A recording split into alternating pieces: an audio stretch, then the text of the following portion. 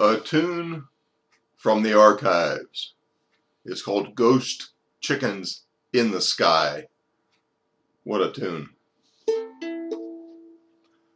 A chicken farmer went outside one dark and dreary day. He rested by the coop as he went along his way, when all at once a rotten egg hit him in the eye. It was the sight he dreaded, ghost chickens in the sky. Buck, buck, buck, buck. Buck, buck, buck, buck. Ghost chickens in the sky. The farmer had raised chickens since he was 24, working for the colonel for 30 years or more, killing all his chickens and sending them to fry. Now they want revenge. Ghost chickens in the sky.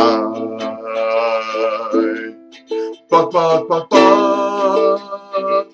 Buck, buck, buck, buck. Ghost chickens in the sky. Their feet were black and shiny, their eyes were burning red. They had no meat or feathers, these chickens all were dead.